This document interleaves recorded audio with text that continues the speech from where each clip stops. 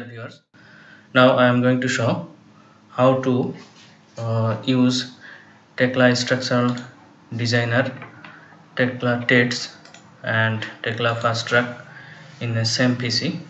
Now I can use Tekla TEDS 2018, and for using Tekla Structural Designer I have to follow the procedure I will show now. This one, if I run this one, then it will not work.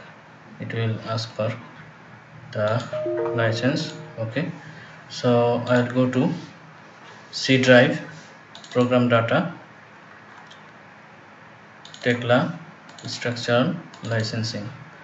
Here I have renamed for other softwares the file name local.tekla licdb. This one is license file for Tekla softwares. So for three software same name. So if we install this software and copy this license file here, that replace other license file. That's why we cannot use all the software together at a time. So now this one is used for Tekla TEDS.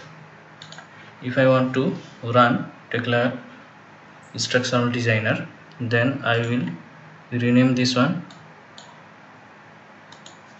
local TEDS, and for TSD this is Tekla Structural Designer. I will rename this local.this. So now I can run Tekla Structural Designer.